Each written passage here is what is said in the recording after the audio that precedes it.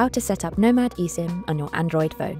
Hi everyone, today we'll show you how to set up Nomad eSIM on your Android phone. Depending on your phone's model, the steps might vary slightly, but the process generally involves the following: compatibility check, installing the eSIM before departure, activating eSIM upon arrival. Let's get started. Step 1. Compatibility check. To check if your phone is eSIM compatible, go to your phone settings.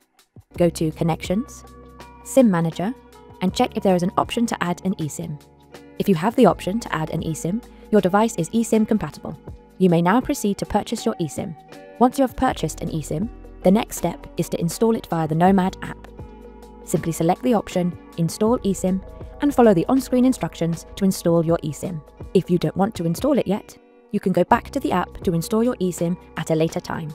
Here are the steps.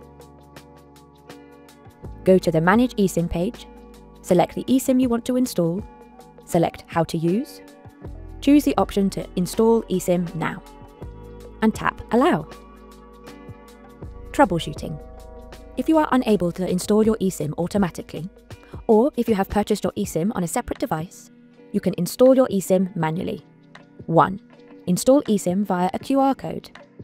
On Android, go to your settings and select Connections. Tap SIM Manager, add eSIM, and scan QR code. Then proceed to scan your QR code. 2. Install eSIM via manual input. Though not recommended, for various reasons, you may prefer to install the eSIM through manual input.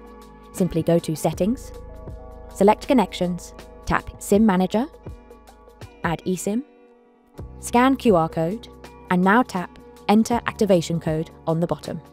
Enter the information provided in your Nomad in-app instruction or purchase email. Step 3.